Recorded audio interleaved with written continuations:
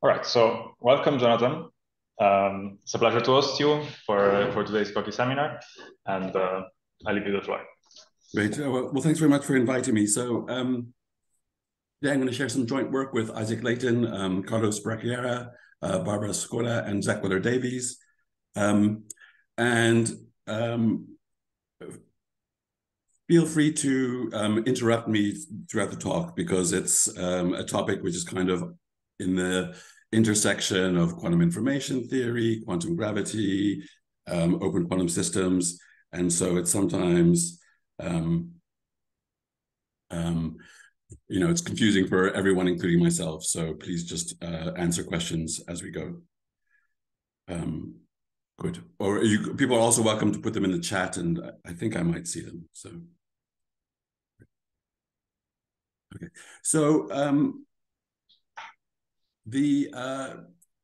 I guess the motivation comes from thinking in some sense about what I would call a framework rather than a particular theory. So, for example, all our theories that we currently have either fit into the framework of quantum mechanics in the case of all our theories about matter, or the theory or the framework of classical mechanics, which in this case is gravity, but we also have, classical mechanics which we can apply to any theory we want. So I'll call these theories and frameworks, and then theories fit into this. There's been a lot of effort, including some of the people here, in order to construct maybe alternatives to these two frameworks. But thus far, most of them are fairly limited. They maybe have, trivial dynamics or something like this. And so what we only have at the moment are these two frameworks. And so I think it's an interesting question just from a purely foundational point of view to ask the question, can we combine these two frameworks? Can we have a quantum system? Can people see my cursor here? Yeah, we can see it. Yeah. Can people combine quantum mechanics with classical mechanics? Can we have for example, a qubit, a two-level quantum system, which also interacts with say a particle which lives in phase space? Can we do that? Now, of course, we can do it in some circumstances, and we do it all the time. For example, in the double slit experiment, we have two slits and walls of a box and a screen at the other side, and these we all treat classically. We have often particles which move in a potential, so this is always possible. The potential is treated classically, and so classical systems can react onto quantum systems. That's not a problem at all. The problem happens when we want to consider the back reaction, when we want to have a quantum system which back reacts on a classical system. And there's been a huge debate in the literature for some time, with people arguing back and forth. I should actually probably update this. There's results as early as up until this year, which argue the issue back and forth. So just a bit of history. I'm particularly interested in this in order to understand gravity. Previously, when people, because there people are either interested in quantizing gravity and struggling, or they're interested in some effective theory where we treat space-time as classical. And for this, people usually thought of the semi-classical Einstein equations, which we know is pathological when the fluctuations are large. People are also interested in this question in the context of quantum chemistry. There, they often get negative probabilities, and they're often not that worried about that because maybe the regime they're interested in doesn't have negative probabilities. Nonetheless, despite this like a huge debate back and forth, there's actually been some simple examples of theories in which one can treat one system classically while the other system remains quantum. So this dates back to the mid-90s, and there's even been attempts to construct and actually make consistent theories of Newtonian gravity where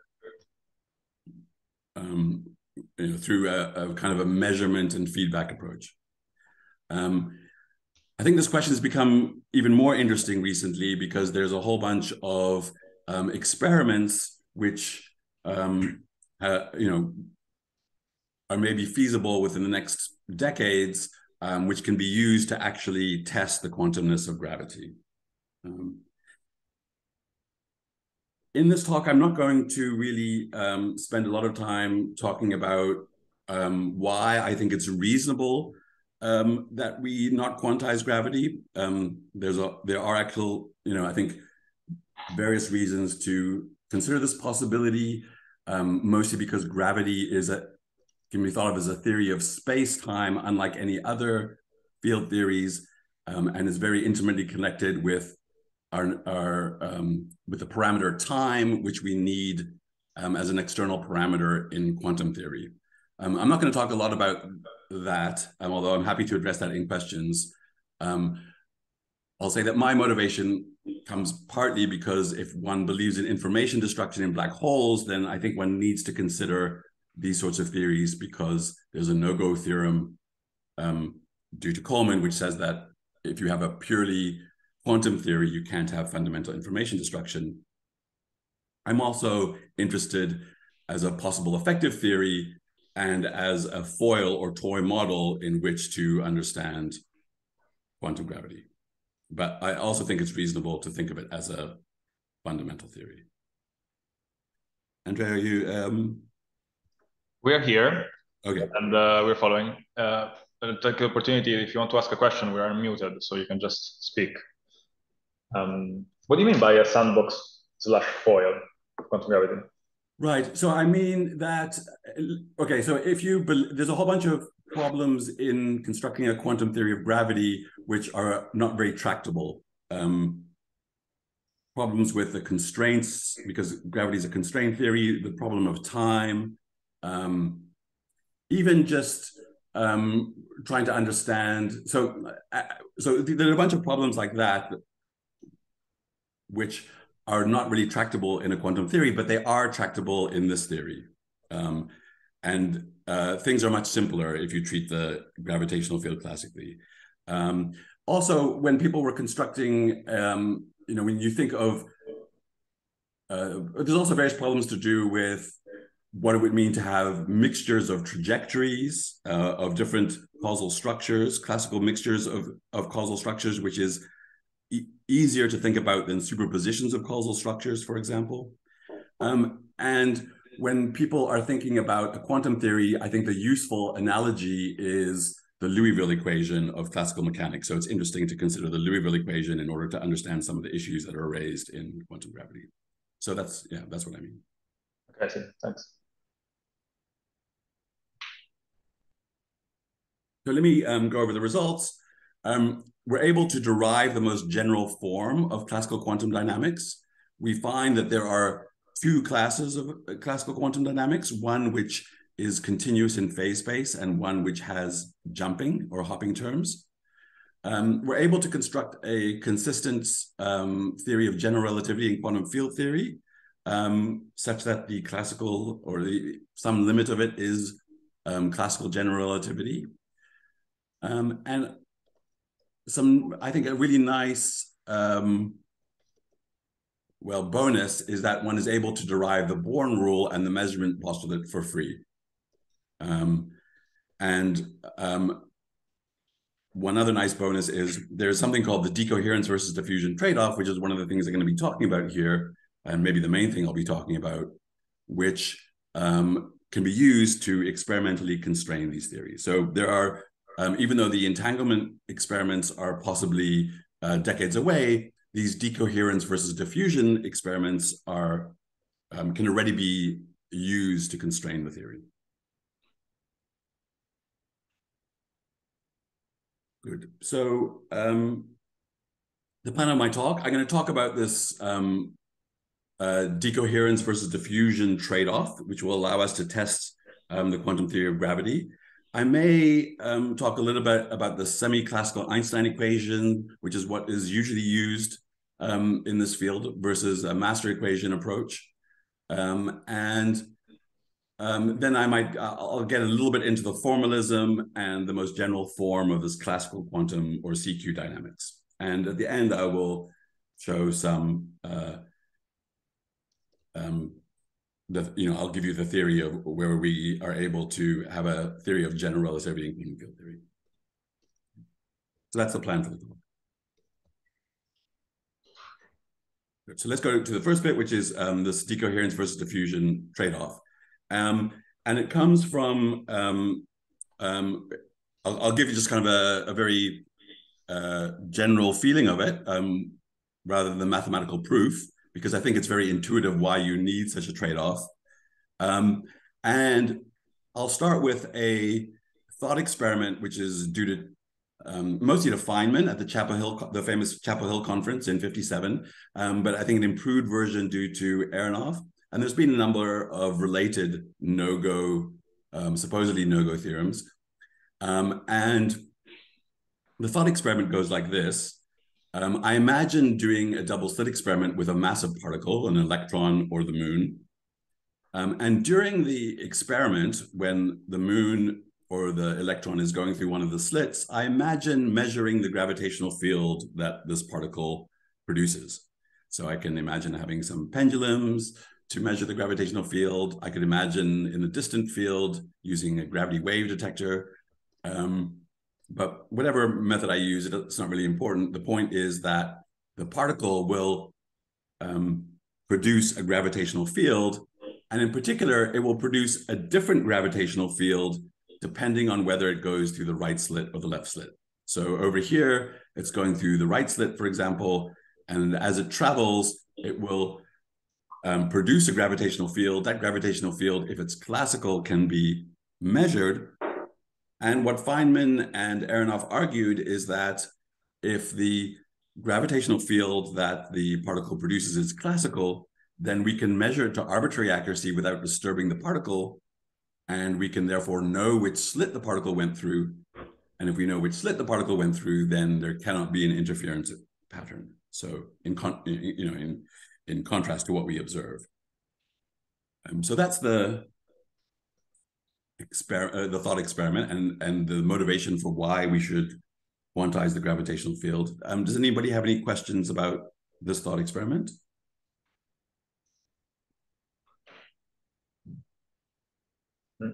Doesn't look like it here. Okay. So if you think about what happens with the electromagnetic field, you can ask why do we still observe an interference fringe? Well, the electromagnetic field here represented by EL and ER is different depending on whether the electron went through the left slit or the right slit. If it went through the left slit, it'll be left in one state versus if it went through the right slit, it'll be left in another state. And the result will be an entangled state because the electromagnetic field is quantized. Nonetheless, we still get an interference pattern. And the reason is that the electromagnetic field is different depending on whether the particle went through the left slit or the right slit, but it's not orthogonal. They're in non-orthogonal states. So there's still a large overlap between the electromagnetic field, depending on whether the particle went through the left slit or the right slit. And because this overlap can be large, you can still get an interference pattern. So there can still be large coherences here in the density matrix of the particle. On the other hand, for let's just say for a classical state of the gravitational field, you cannot have a different classical state of the gravitational field, which is different depending on whether the particle went through the left slit or the right slit, but is non-orthogonal. They will be orthogonal states. However, if the coupling produces a probability distribution over different gravitational fields, then you can have two different probability distributions which are different, but which have a large overlap. So here I'm imagining that the particle, if it's traveling through the right slit, produces a different probability distribution over gravitational fields. Depending on how long this box is, the coherence time will be longer and longer. Let's call that tau. And the longer the coherence time, the more these two distributions will get pushed apart. But if they have some overlap, then there can still be coherence. And so roughly, what you can imagine is that the wider these distributions are, the longer the coherence can be. So let's call that D2 is the, let's call D2 the width of these distributions. If the width is very large, then you can still have large coherence times. And let's call the force, the force that the particle is producing on the gravitational field. If the force is very large, then you also, you get shorter coherence times. So this is this trade-off that we call the decoherence versus diffusion trade-off. And from a mathematical point of view, you can write it in terms of the coupling constants of the theory. Here, D0 is like the Lindbladian coupling, D1 is the force, and D2 is the diffusion. And you find this coupling constant, which roughly says this, that the coherence time has to be less than the expectation value, the diffusion coefficient divided by the expectation value of the force squared. I think this would be a good time for questions if there are any, because this is, I think, the main point. I think it's fairly intuitive, but it does take a bit of thinking about it, and I'd be happy to take questions. So in this model, when the superposition happens, the gravitational field picks one of the two configurations. Sorry, can you repeat that? So I kind of missed what happened when you went from the quantum to the classical case. So when in this model, the field is classical. Yeah. And when the particle goes into a superposition, what happens to the field exactly? So if all I'm going to say at the moment, so we can get to the exact dynamics in a bit, but all I'm saying at the moment is that what we want is that if the particle was going through the right slit, it should create a probability distribution over possible classical gravitational fields. Okay, now I understand. If it goes to the left slit, it should create a different distribution. And these distributions need to have some overlap in order for there to be an interference pattern. Because if you want to, you're going to measure the gravitational field. And so say we're here, we measure the gravitational field, and in a lot of cases, we cannot determine by measuring the gravitational field which slit the particle went through, and that allows us to have interference patterns. Okay, no, I understand now. Okay. Hi, Jonathan. Can I ask you? And it's Marius. First of all, sorry, I'm a bit late. I had to come to Cyprus to see my family in the end. So I missed the first part. Sorry if it's going to be a very silly question. But what do we mean by decoherence if it's a classical system? So what we mean here by, so the trade-off is between the decoherence in the quantum system. All right. So it's the coherence. So we are trying to do an interference experiment with an electron. So it's going through the left slit or the right slit, and or is able to go through the left slit or the right slit, and is in a superposition. So is forming an interference pattern. And so that's what we mean by, so we're talking about decoherence in the quantum system versus diffusion in the classical system.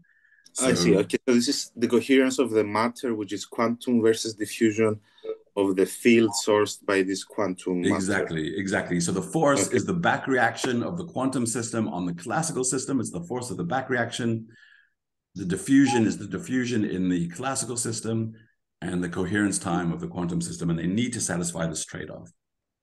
Okay, and the coupling between the quantum source and the field that is sourced by this quantum matter, is it generic or is it of some form? Sorry if you said it before, I just missed it. No, that's great. So here I'm just giving a kind of a rough argument based on this thought experiment by Feynman and Aronoff, where they perform an interference experiment using an electron, say, which produces this gravitational field. The coupling, what we're able, the formal part of the proof is that we derive the most general form of classical quantum coupling, and using that most general form, we then are able to prove this result. So the couplings here, I'll show you when we get to the master equation, the general form of the master equation. But roughly speaking, the back reaction is given by a coefficient called D1. D0 gives the Lambbladian couplings, and D2 gives the classical diffusion couplings. And you can effectively, what you're doing is you're doing what's called a Cramer-Moyal expansion in the master equation. This is often done when people look at the most general, you can talk about the most general form of classical stochastic processes, the most general form of quantum processes like Lambbladian evolution. And so from those sorts of considerations, we arrive at this trade-off. I see. So the idea is that somehow this will have some phenomenological consequences in the sense that if you see a certain amount of coherence in matter, you can exclude this type of theories or something like that. Exactly. Right? And I'll get to that in the next slide. Okay, good. Thank you. Thank you. So this is exactly what you're asking about. So we want to measure the coherence time, and we can do that by considering a double slit experiment. We perform a double slit experiment with some electrons, or actually it turns out that the best figure of merit is produced by something which is very dense. So gold atoms, for example. And I know that in interference experiments, people are very impressed by people interfering very heavy particles like buckyballs. But in fact, the best constraints we get is not due to heavy particles, but rather dense particles. So gold is better than buckyballs.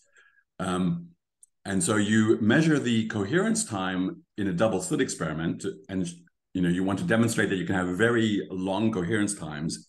If you have very long coherence times, then this trade-off requires you to have a lot of diffusion in the gravitational system.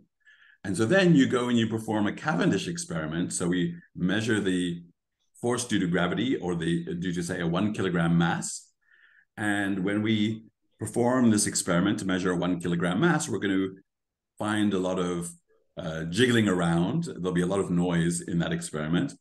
And we want to put a bound on how much noise there is in that experiment. So we perform a precision measurement of gravity, like a Cavendish experiment, and put a bound on how much diffusion and noise there is in the gravitational experiment.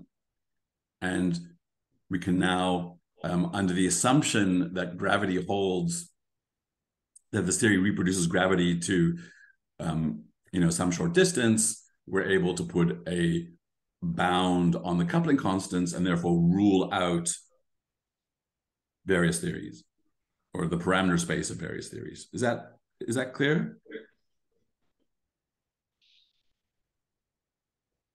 Yeah. I'm happy to take questions here, because it is a little bit, if you haven't seen this before,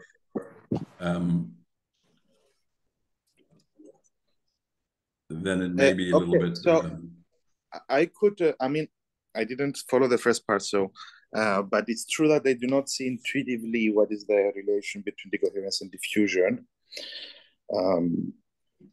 I don't know what to ask, though. Do you have some intuition of what's going on here? So maybe I'll go back to, I think it's worthwhile just saying it again anyway.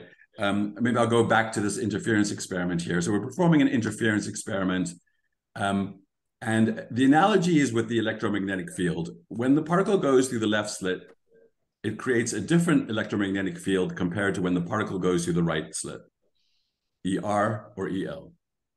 And the thing about quantum theory is that those two states are different. They have to be different because the particle is going, has a different trajectory, is colliding with a different set of walls.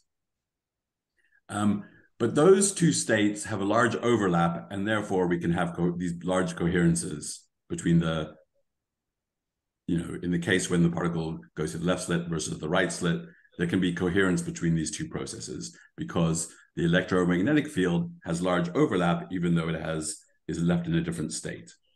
Sure, but now the electromagnetic field, is it quantum in that case? Yes, in that case it's quantum. And in quantum theory, you can have states which are different, but are nonetheless have large overlap. Mm-hmm. And so the analogy is that we want to produce if we have a stochastic theory where the gravitational field is produced stochastically, we now have two different probability distributions depending on whether the particle went through the left slit or the right slit. And those two different probability distributions, if they have a large diffusion, meaning they have a large width, they can be in two different states. We can have two different probability distributions, which nonetheless have large overlap. And if they have large overlap, then measuring the gravitational field will not determine which slit the particle went through, and therefore we can still get an interference pattern. So let me digest this a bit. So even though this is a classical system and they are going to be orthogonal, what is not is okay. You have probability distributions now. Yeah, that's the main thing. So in Feynman and Aronov's thought experiment, they were imagining that only a single field is produced. There's only a single, that the classical field is in a particular state depending on whether it went through the left slit or the right slit.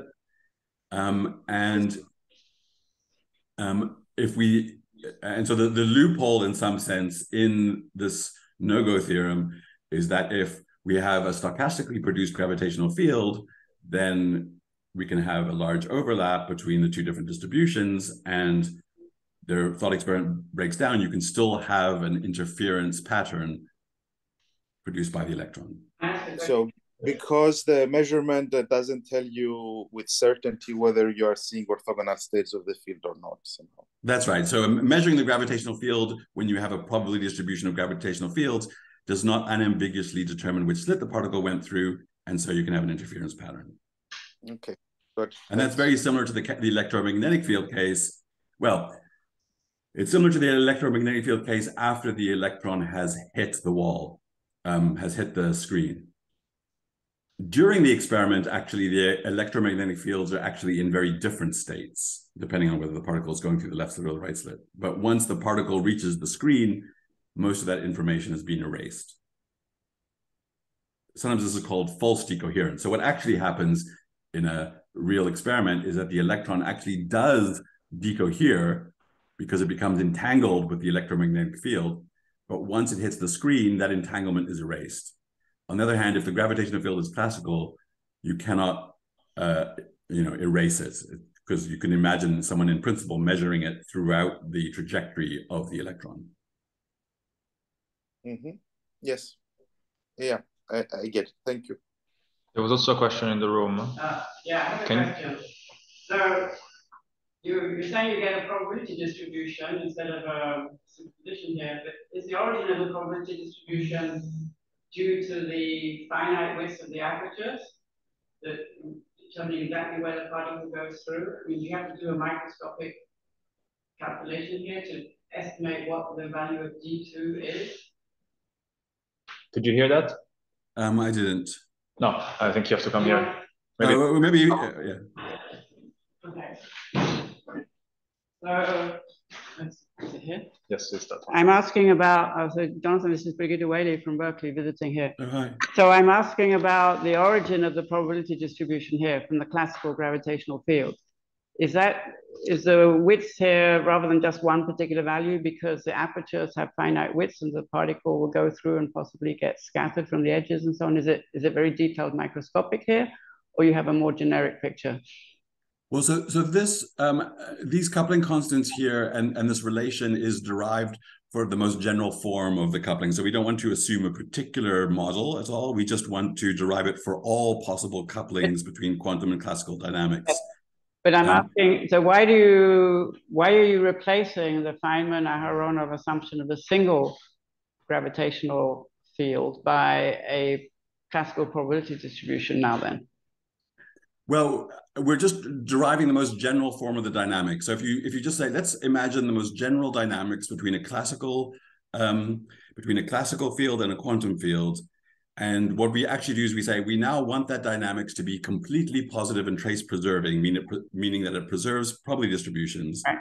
And if we demand that, then we arrive at this trade-off. So the trade-off is very general. It doesn't, this holds actually for not just gravity, it just holds for any quantum classical coupling. And then we apply it to gravity in particular in order to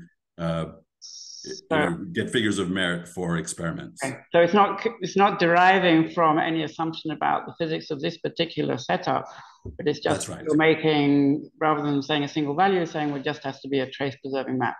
That's right. We just say, so the assumptions are that it has to be linear, trace preserving, and completely positive. And those are all things which you need if you want to preserve the probabilistic structure of the state space, which I think almost everyone would agree is necessary, or at least is true, is a necessary assumption if you want to preserve the interpretation of the density matrix.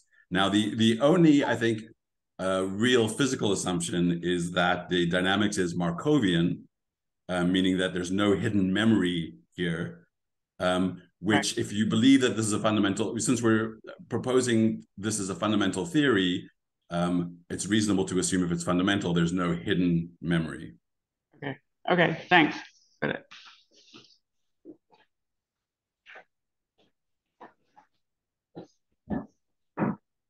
Any other questions? Okay, great. Thanks for those. I hope they've clarified, and maybe it'll make a bit more sense when we when I show the dynamics. But the headline here is that we perform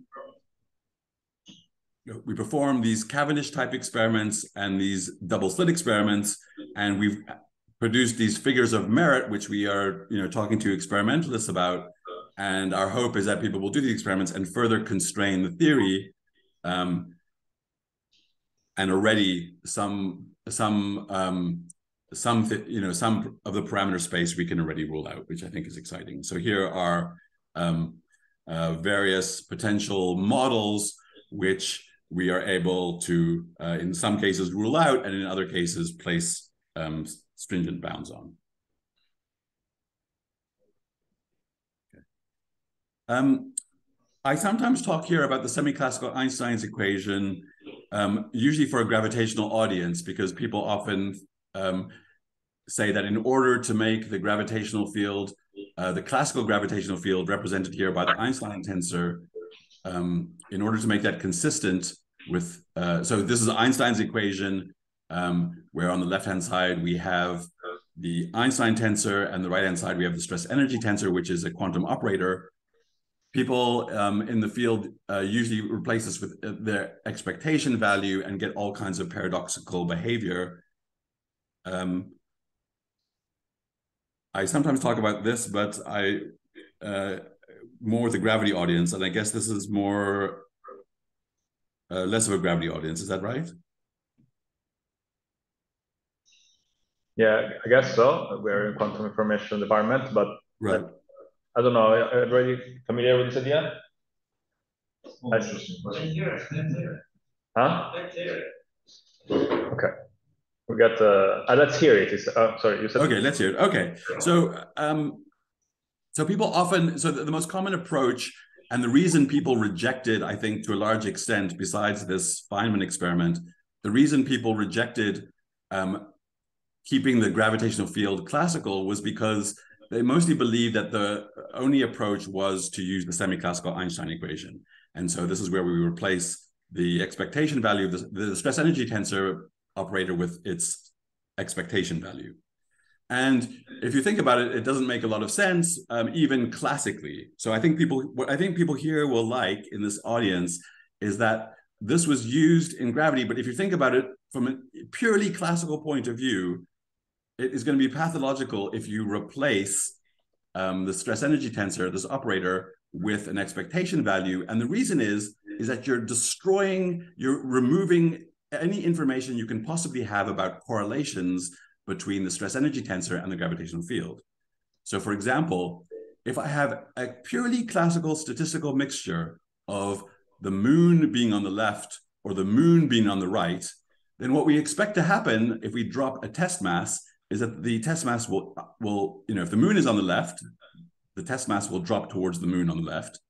If the moon is on the right, the test mass will drop to the moon being on the right. But if we put in the statistical mixture of the moon being on the left with 50% chance and the moon being on the right with 50% chance, if we put that into the semi-classical Einstein equation and take its expectation value, then that looks like two half moons of half mass being both on the left and right. And so what happens is both moons, half moons will, start falling into each other, and the test mass will fall down the middle. And so that equation is clearly pathological. That is the best explanation in 30 seconds I've heard of why this is problematic. What's that? Sorry, I didn't. No, I'm saying that this is a very good 30-second explanation for what's problematic about that equation. Right. Yeah. I think one of the nice things about this is that for quantum information people is that you see right away that the issue is that we should consider a density matrix, because this issue arises in a purely quantum setting between two quantum systems which interact, and it arises if we have two classical systems which interact. If you take the expectation value of the evolution equation, you will get nonsense. What you need to do is you need to retain the density matrix which contains the correlations. Now,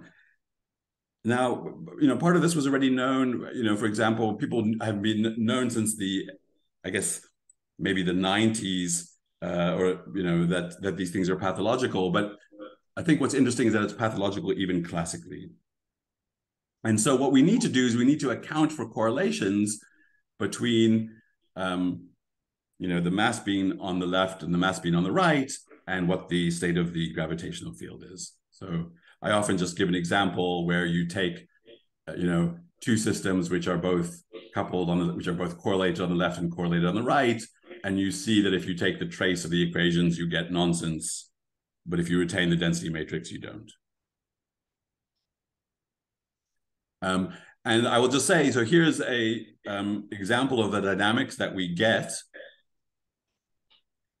where we keep the density matrix. I'll explain in a bit what this density matrix is, because it's both a probability distribution over phase space and a density matrix in Hilbert space.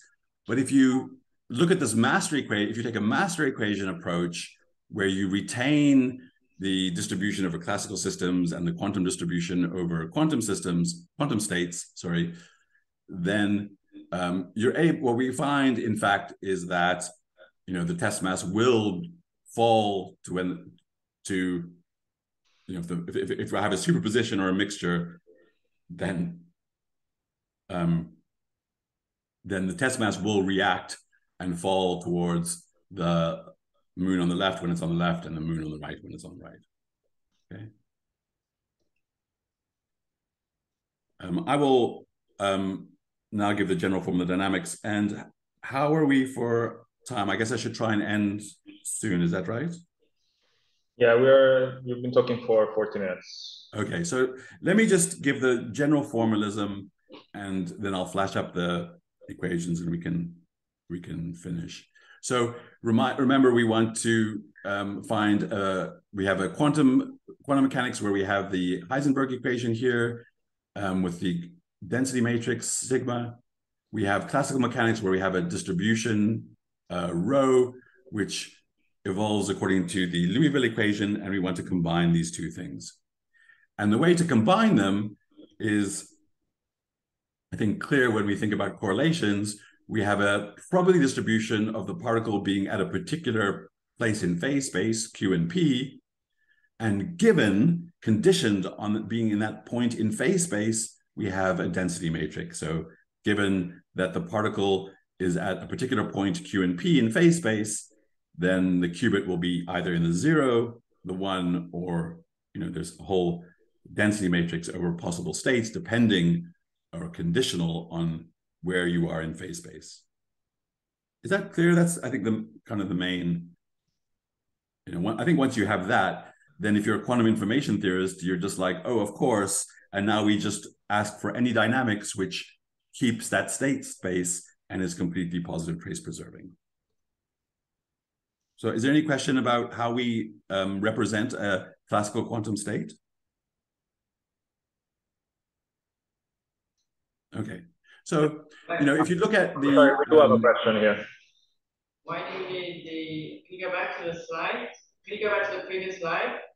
Why do you need to have the factor in the front of the density matrix then? Is that... there's many ways of writing it. So this is just one way. where, you know, I could write it in a different way. So for example, if you are in if you come from quantum information theory, you might think about this way of writing it, where you have a probability distribution, you have a probability distribution over Z, and here we just represent it as a projector. So this is a fully quantum CQ state. And then conditioned on being in the classical state Z, you have a density matrix. So this is how we often in quantum information theory think of what's called a classical quantum state. Is this familiar to people? This should. Yeah. So that's one way of writing it. This is another way of writing it. Yeah. Okay. Makes sense. Yeah. So, you know, we're here. So we know that in quantum theory we have a density matrix, which is a trace one operator, which is a positive semi-definite matrix. We know in classical mechanics we have a phase space density, which integrates to 1, and it's a positive distribution. And so the classical quantum state is just exactly what you would imagine. And what I just said, that conditioned on being at a point in phase space, we have a density matrix over Hilbert space. And it's normalized in the sense that we need to take both a trace and integrate over a phase space. Here, Z is phase space, and so is Q and P, my apologies. If we integrate over phase space or the classical distribution and take the trace of the density matrix, then that is normalized to 1. So just to confirm something, Jonathan? Yeah. So Q and P are classical variables, and your quantum variable, I mean, the basis of the Hilbert space was the Z, right? No, sorry. Z is, so it's, and I apologize for this. Z is Q and P. Well, Z could be any classical distribution, any classical degree of freedom. And then sigma is the density matrix in some Hilbert space, which in this case I'm taking to be a qubit. So here's the 2-dimensional qubit, and Z is the classical degree of freedom. I've also called it Q and P here, so I apologize for that confusion. I see. Okay. Good. Got it. Thanks. So conditioned on the phase space, the point in the classical distribution, the classical, conditioned on the classical random variable, you have a density matrix, a qubit in this case. I see. So the entries of this matrix, I should think of them as additional degrees of freedom, which are of the quantum system. Yeah, right? That's right. You can think of it as a 2x2, for example, a qubit which interacts with a particle in phase space. You can think of the total state space as being a 2x2 matrix whose entries are functionals of phase space. Okay, can I throw one more question here? I mean, maybe I don't want to confuse the discussion, but so if you choose a point in phase space, you could always also construct a semi-classical state of a quantum theory. Does this formalism also apply if I think of Q and P as labeling semi-classical states of what you're calling a classical theory now, or? Right, so you could think of, you could imagine, for example, so one thing we've looked at is you could imagine, for example, that I have a Wigner distribution and Q and P are the Wigner distribution of a quantum state, and I'm interested in the classical limit where the Wigner distribution is positive. Is that what you're getting at, maybe? So it applies to that case too, right? The formalism. Yeah. Not really, no, because you can consider that formalism and ask to what extent does it correspond to this formalism, which is something we've looked at. But the difference in those two cases is that in the quantum formalism, you can have the Wigner distribution doesn't need to be positive. Whereas here, if you think about it as an actual distribution where you can measure Q and P to arbitrary accuracy, then that has to be a positive distribution in both Q and P. Yes, that's right. Okay, good, thanks. So it has to obey an additional constraint in comparison to the semi-classical form. Yes, which is not shown in the previous slide. It's more than the distribution summing to 1. There is also something about the Wigner function hidden somewhere. Well, it's not a Wigner function. So here, it's exactly that. So it's not only that, so we demand both that if we integrate over Q and P, it sums to 1, but we also demand that rho is a positive distribution. Whereas if this was a Wigner distribution, it wouldn't need to. Yeah. All right. Yeah. Got it. Thank you. Good. Okay. So now we just turn the crank of quantum information theory that we all know and love, and we say, what is the most general form of completely positive trace-preserving dynamics. And we're able to find the most general form. And I mentioned particular examples were known since the 90s, but we're able to find the most general form of this dynamic. So if the dynamics is continuous, it has the following form. We have the Louisville part, which is just, the pure gravity part, where you just have no matter at all. This doesn't involve matter. Then you have what I sometimes, this is like the quantum field theory in curved space part, because it's the commutator, the Heisenberg part. So the commutator with the matter Hamiltonian with this object, okay, matter and the gravity part. And then you have this funny form, which is called the Alexandrov-Gerasimov bracket, which looks like it's the back reaction. It's the influence of matter on the gravitational field, because this is a Poisson bracket with respect to the classical degrees of freedom in the case of gravity, the metric. So this is the back reaction part.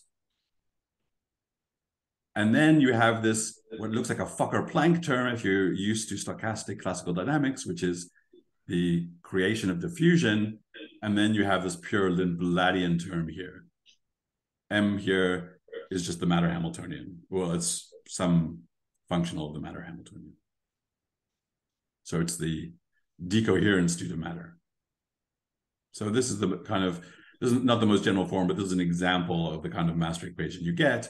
We've also constructed a path integral and a trajectories formalism. Okay. So this is I just run through this is me just running through the turning the crank on completely positive trace preserving dynamics, which you will all be familiar with. But it's just useful to see the different kinds of quantum classical and classical quantum dynamics. So you're used to seeing the Lindblad equation. Here's the Lindblad equation, right? Where you have the jump terms and the no event terms. Here is the classical analog of the Lindblad equation. It's the Pauli rate equation. So here you have the classical jump terms. If you're at a point in phase space Z prime, you have some rate of jumping to Z. And likewise, this is the no event, the classical no event term. And this matrix must be positive semi-definite. And here is the classical quantum most general form, where you have both the Lindblad jump terms, the classical jump terms, and the combined no event terms. So it looks, all these classical quantum and classical quantum master equations have a very similar form. And this is the continuous dynamics and the most general form of the continuous dynamics. And this is, by demanding that this is completely positive, this is how we derive the decoherence versus diffusion trade-off. I'm about to give you my final slide, and so maybe we can save questions for then. I'll just say that there are path integral formulation of this, and I will just get to my final slide. Okay, here's the general. Here's our with Zach Weller-Davies. This is the path integral for general relativity combined with quantum field theory, and so we've proposed that as an alternative to quantum gravity. So let me just end by saying that there's a whole bunch of challenges which await, and in particular, I think the most important one is to show that the theory is regularizable or renormalizable, and there's various other other challenges, but we've proposed what we hope is a candidate alternative theory, which we argue can be tested right now in experiments. I'll also mention, my general approach here is that I have no idea if spacetime should be treated classical. But the key message is that it could be. I've been given 1 to 5,000 odds on any experiment, which I've taken gladly. And the nice thing about a theory in which spacetime is classical is that it has a number, I think, of nice features, which some people might find unpleasant features, but which I find important, which is that we do not need the measurement postulate. That's not needed anymore.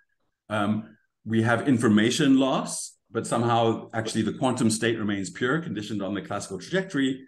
And this is all experimentally testable. And so with that, I'd like to thank you for your attention.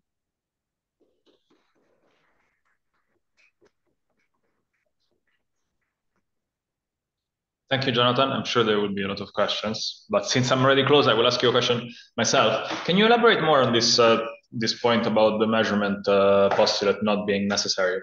So my understanding is by requiring that this most general coupling between classical and quantum is CPTP, you get essentially this mixedness of the quantum state, I guess. Right. But you don't get an outcome, or do you? Like you still have similar problem that you still don't know what you're gonna get somehow. Right. When it's gonna become definite. Whoop. Sorry. So let me go to yeah. So one of the surprising things which happened, which I have to admit I was a little bit shocked at, which is that we derived this trade-off. And then what we found is that when the trade-off is saturated, something really remarkable happens. What do you see now? Do you see the standard axioms? I see quantum mechanics with the commutator and classical mechanics with the Poisson bracket. Oh, okay. Well, so, oh, sorry, my computer is acting a little bit funny. So one of the things we found is that when we saturate the decoherence versus diffusion trade-off, that what happens is that we found that the quantum state stays pure conditioned on the classical trajectory. So there is some fundamental decoherence, but this fundamental decoherence is the decoherence you get when you trace out the gravitational field. So if you keep in the gravitational field, the quantum state is pure conditioned on the classical trajectory. And so what happens is, I thought was quite remarkable, is that in some sense, the classical system ends up infecting the quantum system and classicalizes the quantum system. So you start off in a superposition. Sorry, Mike, we can hear you, and I was following. Okay, and I think you just see this decoherence versus diffusion double slit experiment, right? Or now we see a picture with the green laser and the Cavendish experiment. okay, now there's a table with a lot of formulas. Sorry, Mike. You cannot see your the preview of your slides. Yeah, no, for some reason. There we go. So what we find is that, so this is representing, we start off with a particle in superposition here. Oh, God. Okay, well, what we find is that you have a particle in superposition, and if we saturate the trade-off, what happens is that with the probability given by the Born rule, it will start to effectively collapse, is maybe not the best word, but it will effectively move to either being in the 0 state or the 1 state or the left state or the right state. And as it does that, it's leaving imprint on the classical system. So by reading off the classical system, you can learn exactly what the quantum state is at all times. So somehow you get the Born rule, and you can the state of the quantum system is just pure once you are following the trajectory of the classical system, and the trajectory that the classical system takes is governed by the Born rule. And effectively, one sees that the quantum system collapses to one of those two states, for example, in this particular setup. Does that make? But no, it doesn't make sense to me. So okay, good. So you start with the system in the pure state in the plus, superposition of being on the left and on the right. Yeah. And then you just let it evolve. And then you let it evolve with the classical system. And so, for example, in a Stern-Gerlach type of experiment, for example, then there's a zigzag, this is, for example, Stern-Gerlach experiment. So if you monitor P and Q, so here's P and Q of the particle, the classical particle. And if the spin is, so if you start off in a superposition, then some of the time it'll take trajectories look like this, and half the time it'll take trajectories which look like that. And by monitoring the P, in this case, of the classical system, you learn whether you end up collapsing to the 0 or the 1 state. But isn't that true also for entangled system? If I look at one spin, I learn the other spin. Yeah, but I guess here you don't need the measurement postulate. So we don't need to impose the Born rule. We don't need to talk about collapse. We just give you the dynamics in which a quantum system interacts with the classical system. And for free, we just get that the classical system will, record the spin in a way which causes collapse by the Born rule. I see. So you're saying, Jonathan, that you get the Born rule for the quantum system as a calculation that comes from the dynamics of the joint system. That's right. That's it. Okay. Right. So I guess my philosophy here is that if the gravitational field is fundamentally classical, then we just impose, you just impose the dynamics, and you don't need to say anything about measurement or Born rule or anything like that. That just comes out. So I think if we had discovered these kinds of interactions before we started to have angst about the measurement postulate, we might have never gone in that direction. And I see. And did this calculation, is it, do you get the Born rule for specific examples like that, or is there some general calculation? Yeah, you can show that. That generically, if you saturate the trade-off, then that's what happens. I see. Okay. So it has very much to do with this trade-off. So if the trade-off is not saturated, then you can have more noise than you want in the quantum system or more noise than you want in the classical system. But if you saturate it, then this magic happens and the quantum state is pure conditioned on the classical trajectory and follows the Born rule. Okay, thanks. I have a last question that is more general, but at the end, I leave the audience to questions first. Yeah. Are there any questions here in the room? Yes. So let me add a follow-up to that one there, because you say it follows the Born, so it's clear that the states are pure, which actually happens a lot during continuous measurement. Do you get this anyway? I don't know if I can hear you. I think it's better if you come here. Thanks. So I have a follow-up question to this. So it's clear that the state is pure, but if it's following the Born rule, basically what's happening is in the very first time step, when you're integrating these equations, you're already getting this branching, right? Because you're propagating the density matrix, right? So the Born rule is set in at time 0, surely. No, so it's difficult to draw.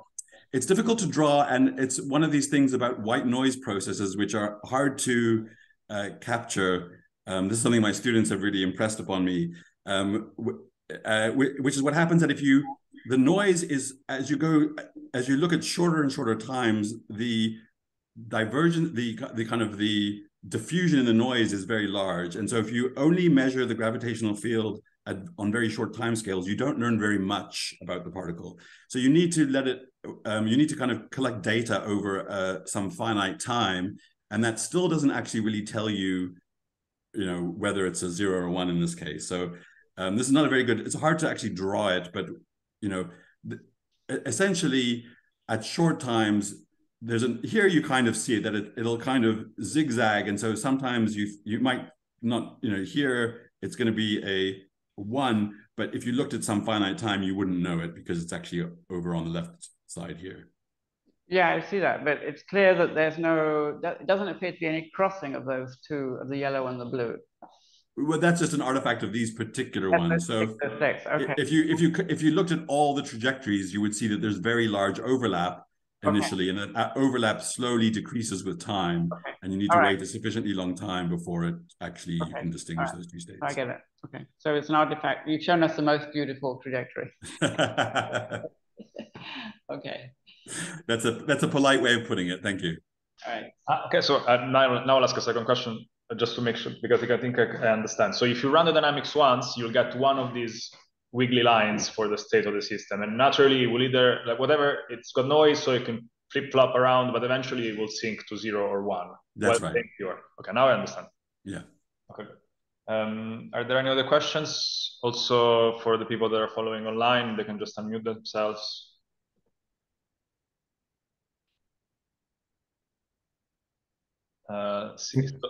Yes. quick question. So I suppose when you apply this to GR, you would use some Hamiltonian formulation of GR with a foliation, ADM formalism or something like that. Maybe that's something you mentioned already. Is it clear that it becomes diffeomorphism invariant when you... Right. So that's a good question. So the first iteration in my 2018 paper had it as the ADM formalism, where you pick a particular slicing, and then it wasn't at all clear that is diffeomorphism invariant. So it's invariant under diffeomorphisms, spatial diffeomorphisms, but we then had the constraint algebra to try and show whether that was diffeomorphism invariant in space-time, and we gave up in... Well, we did a lot of work, but we're not able to show that. Since then, though, in the last, I guess, few months, we put on the archive a path integral formulation, and that is actually in 3+1. Now, what we have is a diffeomorphism invariant theory, which is based on the trace of Einstein's equation. So that's a fully diffeomorphism invariant theory. It reproduces the trace of Einstein's equation, but doesn't give you all of Einstein's equation. And then we've proposed one which gives all of Einstein's equation, but we're not able to prove that it's completely positive. So that's the current status of it. Okay, great. Thanks.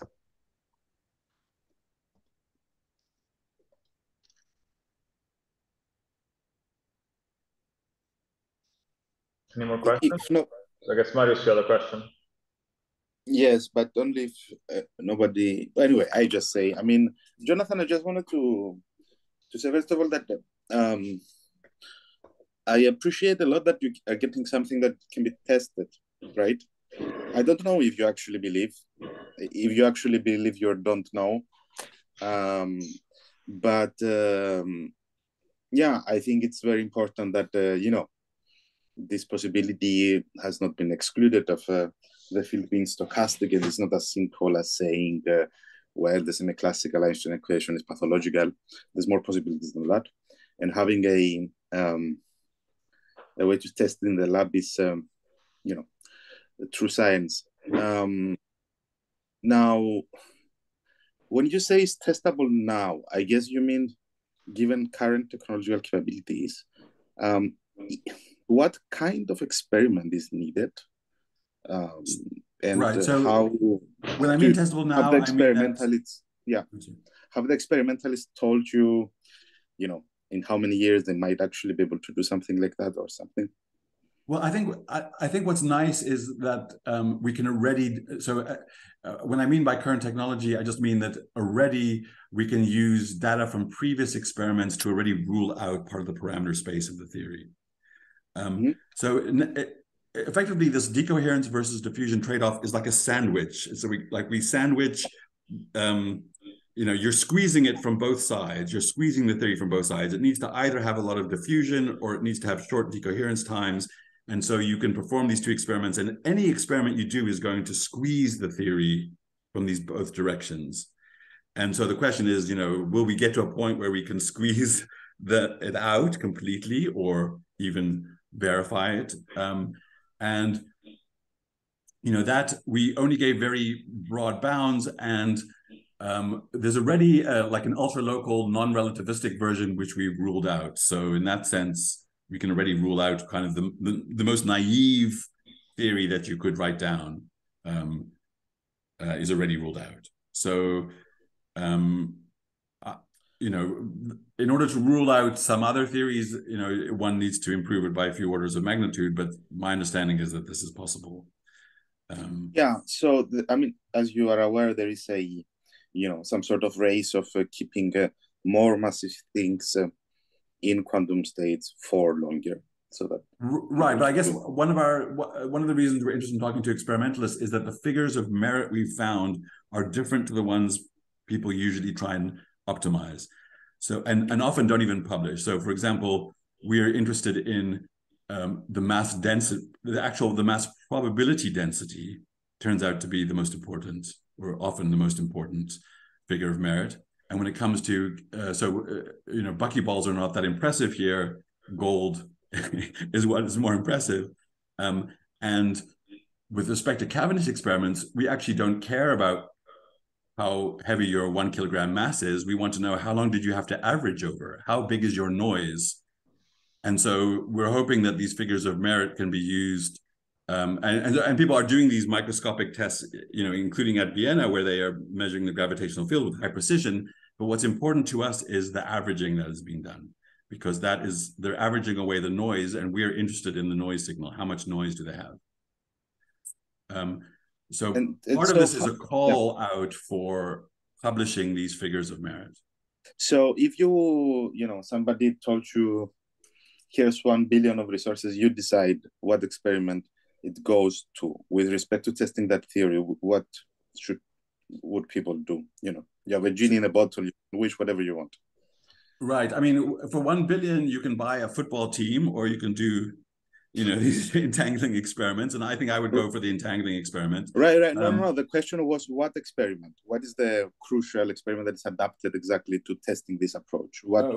So these are just these are just ordinary Cavendish experiments and double slit experiments. So that's what you want to aim for. They're already being done. It's just a matter of improving the accuracy of the Cavendish experiment and the coherence time of the gold atom interference. I see. And you need both of them. So you need both of them because you're squeezing the theory from both directions. Okay. I see. Right. And so for the experiments that they do in Vienna, that is a Cavendish experiment, essentially for the classical part, is it suitable for you or not? I didn't understand with the time averaging. Do you need So what's crucial is the time averaging. And because they have to do a lot of time averaging, because, the thing is, gravity is super weak. And the noise often is quite large. So even in the Cavendish experiment, you have to sit there, and this torsion pendulum is getting hit by molecules and is moving around. People often aren't always so worried about this because they can average over a long period of time. So what we're saying is, we want you to minimize that noise over a short period of time. And so that's the call out, I guess. I see. Yeah, because they take 2 months to do a measurement, from what I remember. Right. So they're doing a lot of averaging in Vienna, and so it's unclear what in all honesty, it's a bit unclear to me which implementations will have the least amount of noise, and that's what we're aiming for. I see. Thank you. Yeah, that clarifies a lot. Thanks. In terms of the prior, I actually think that when you go back, I was actually looking at some old essays, and I think, in the 50s, there was a lot of debate about whether we should quantize the field, and people were kind of 50-50 on this, because gravity, I think, was viewed as this background structure. I mean, if you think what people who believe in quantum gravity believe, they believe that quantum theory, which applies in our lab, and the wave function we assign to a molecule in our lab can be applied to the whole universe. And that's a big jump. And maybe it's true, but it's a huge leap. Likewise, all our quantum theories are quantum theories where time is a parameter. I don't know how to do it in any other way. I don't even know how to set the initial conditions if I don't know the metric. If I don't know, if I want to start with an initial Cauchy hypersurface, how do I do that? If non-perturbatively, if I don't even know what the metric is and I'm taking superpositions over metric, that to me feels like a big, it feels to me like gravity is really different. And so I would say that I think it's a real open question. I agree. I mean, look, I totally see what you're saying, and this. I will put it this way. I think the correct stance is to be agnostic. Then there is a question of people just doing random stuff, but this is different. It's more targeted. It's true that even in 57, that we cite this paper all the time, Feynman was saying, guys, if you just put something in a superposition, then what? Do we have a superposition of, because everything sources gravity, do we have a superposition of the gravitational field immediately? And you're essentially saying, well, here's a way to test if that's what's going on or not. Well, I'm saying that first of all, I'm saying that there's that thought experiment is not, will lead you to the wrong conclusion, because you need to, if you consider stochastic processes, then that thought experiment does not rule out classical gravity. And so there is therefore this huge, I guess I would say, look, we've constructed a theory, and there's no quantum theory of gravity. So there is really something to test here. Mm-hmm. I see. I see. It's interesting. I have to look to understand a bit intuitively what's the so these requirements, I don't get them. I need to. So you're saying that you care about the density, not about how much the mass is, how high is the density of the mass, and you need a short measurement so that you don't kill all the noise somehow on the side of the classical. That's right. Yeah. Yeah, it's an interesting game because it's different than the usual game we play with all the other stuff. Yeah.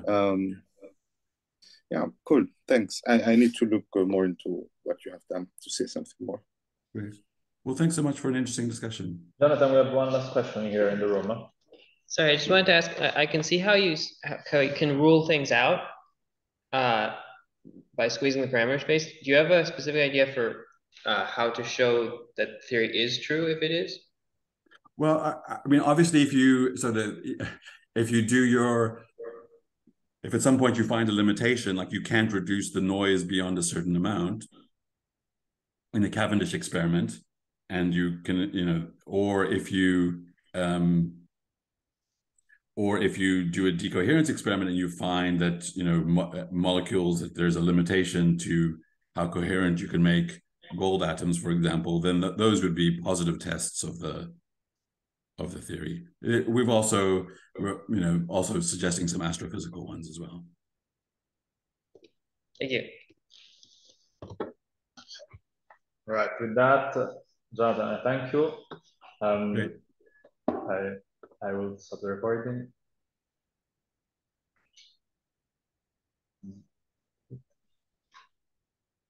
All right.